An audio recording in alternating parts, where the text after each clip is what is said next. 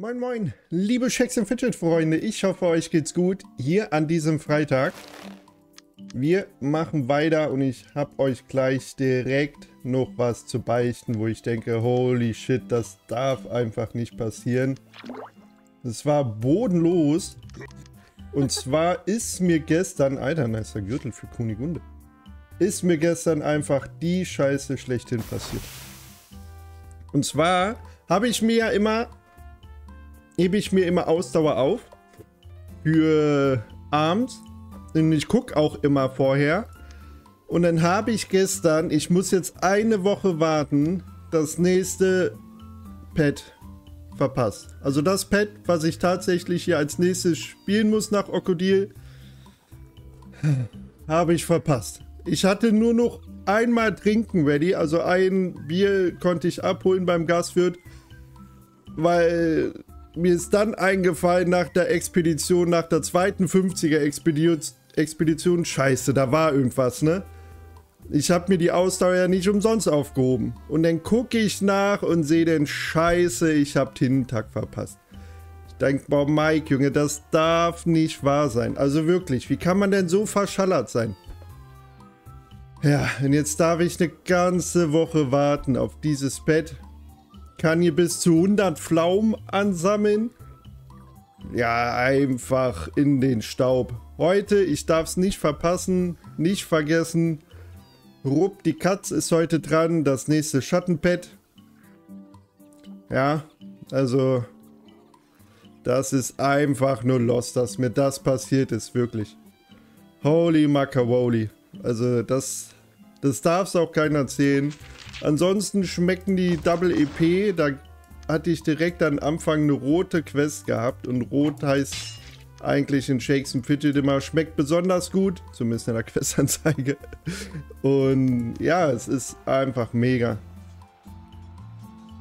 So, hier gönnen wir uns jetzt einmal die Opferungen, sind auf 51. Ist jetzt nicht so eine nice Zahl für mich, das triggert mich schon aus der Hölle. Eigentlich immer eine 0 oder eine 5 am Ende. Wäre es genauso. Ich hoffe, ich bin nicht der Einzige hier. Bin aber auch nicht der Einzige, oder? Ich glaube, ich drehe am Rad. Ja, ihr könnt auch am Rad drehen, wenn ihr möchtet. Ich würde es nicht empfehlen. Double EP schmeckt zwar, aber es gibt geilere Events als das hier. Das mit das Coolste für alle Free-to-Play-Spieler ist, dass es garantiert am Ende, ach ja, warte, ich muss hier raus.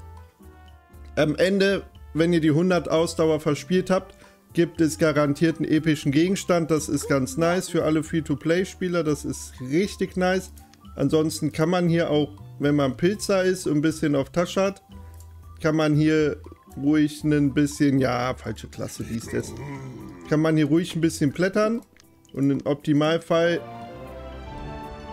gibt es hier dann auch die 100er Pakete.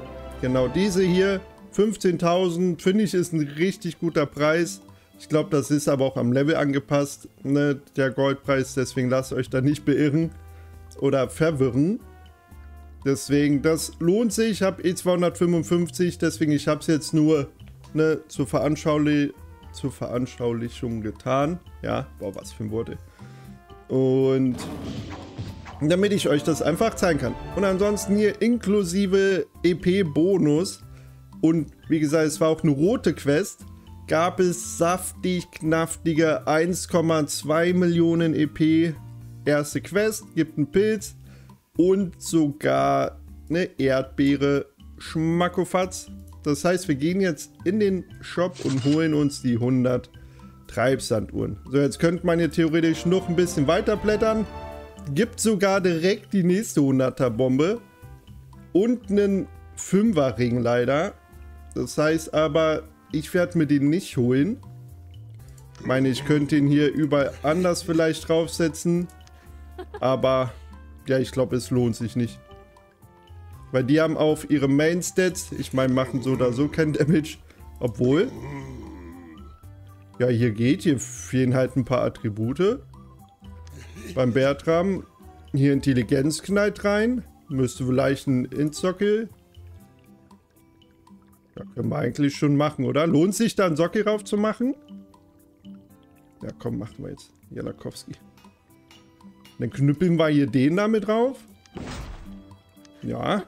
Kunigunde ist auch dabei. Bin die Kunigunde und bin auch dabei. Wer kennt's nicht? So, dann schmeißen wir hier. Ja, das lohnt sich jetzt nicht. Das ist schon echt alt. Wäre noch irgendwo was? Geschick, Intelligenz, Intelligenz. Ja, lohnt sich das nicht? Das ist immer so eine Frage. Rein damit. So. Wollen wir mal gucken, ob wir jetzt hier was schaffen. Wir haben gestern auch die Schattenwelt freigeschaltet. Ich glaube, den schaffen wir nicht. Das war aber auch schon mal weniger profitabel. Wenn man das so sagen kann. Na, hier kommen wir. Oh, das war der beste Versuch.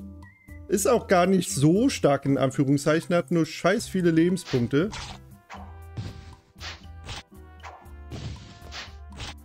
Ja, und wenn... Ja... Ich glaube, da fehlen noch deutlich Attribute, aber... Sind die immer auf meinem Level? Ich glaube, die sind immer auf meinem Level, ne? Oder? Ja. Das dauert alles noch ein bisschen, da brauche ich noch gar nicht mit reingehen. Und ansonsten, ich weiß nicht, ob sich eine Expedition lohnt. Gucken wir einfach mal jetzt, wie die Expedition so verläuft. Ja, gebt mir eure Kuchen. Lecker, lecker. Hier rein in den Kessel damit. Oha. Ah ja, weil es eine sandige Gegend ist, ne? Ja, da nehmen wir die Sanduhren auf jeden Fall mit, ey. Rein in den Kessel. Es gab gestern die zweite Verzauberung tatsächlich auf dem Server. Und zwar Pilze.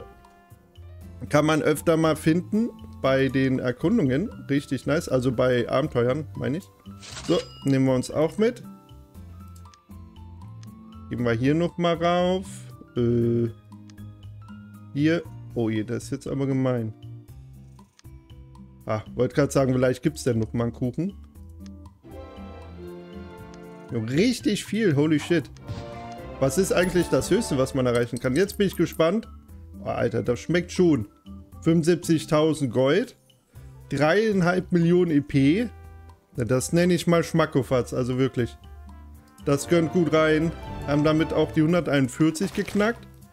Ja, und alle Level mit. Früher musste man die, glaube ich, noch einzeln nachleveln. Sofern ich mich nicht irre. Bin mir da aber auch gar nicht mehr so sicher. Verkaufen wir es für Gold oder zerlegen wir das? Ich glaube, wir zerlegen das. Oder heben das auch für die Toilette. So, hallo, suchen.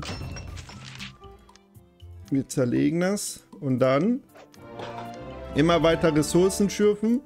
Wichtig und richtig. Wir brauchen dann nämlich eine ganze Menge Ressourcen für die Festung 12. Wir haben jetzt zwar das geheime Lager, was fast durchgehend voll ist. Aber da muss einiges mehr rein für die Retale 12. Und danach werden erstmal hier andere Gebäude nachgezogen. Vor allem das Arbeiterquartier muss dann auch auf 11, 12 gebracht werden. Und die Edelsteinmine muss dann auch nachgezogen werden. Aber dann dauert das Schürfen richtig, richtig lange. Holy shit, gar keinen Bock drauf. Und auch hier unten Steinbruch und Holzfällerhütte.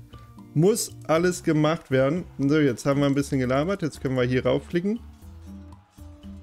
Ich bin auch immer so, am Ende eigentlich immer eine 0. Nur hier am Anfang bis zu 25 lasse ich die 5 stehen. Danach wird immer nur genullt. Mega nervig, einfach wenn hier was anderes steht. Ja, und dann komme ich nachher von der Arbeit und dann ist hier auch wieder ein richtig guter Opferbetrag. Kriegerherz kennt keinen Schmerz. Und dann nice. Bin ich sehr zufrieden, wie es läuft. Wir haben jetzt auch den Wait angesetzt. Mal gucken, ob wir das schaffen. Mittlerweile sind wir auch 7 Leute, die ins Portal gehen können. Mal gucken, ob wir das auf 97% heute früh gehen. Das wäre ganz nice. Ich meine, geht so oder so wieder hoch. Aber mal schauen, wann wir hier richtigen Fortschritt machen. Und dann wird später immer so ein Battle, da ich hab's geschafft oder ich besiege es, ne? Und dann immer hin und her. Richtig, richtig cool. Das wird eine nice Sache. Alter, wir haben den Gegenangriff aber nicht geschafft. Kann man das irgendwo noch nachgucken? Ich wurde zu oft in der Festung angegriffen, glaube ich. Das war irgendwann heute Nacht, aber es wurde auch nicht gespeichert. Nee. Bettangriff. Oha. Guck, der hat 2 Gegenstände, die ich nicht habe. Aber den Angreifen wäre ein bisschen ouchy. Das würde nicht so viel bringen. Wir haben mittlerweile fast 25.000, aber wir sind auch auf 4.800. Ich weiß, dass mein Ziel sehr viel weiter unten war eigentlich fürs Wochenende. Hätte ich nicht gedacht, dass wir so viel erreichen. Aber da knallen auch die Pets rein. Wir hätten übrigens mehr Punkte über die Pets, wenn wir nicht Tintag verpasst hätten. Super Sache, Mikes. Also wirklich. Aber naja, so ist das Leben, ne? Hup, die Katz heute, das bringt Ausdauerwert wieder ein bisschen höher. Das ist auch ganz nice. Da freue ich mich auch besonders drauf. Das wird mega cool. Ja, und ansonsten war es das auch schon wieder, Freunde. Wir müssen ja nicht jedes Mal so lange Videos machen.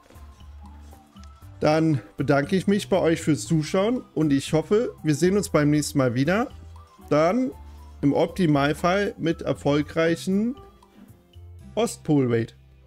Bin gespannt, freue mich drauf und ich sag mal bis morgen. Macht's gut.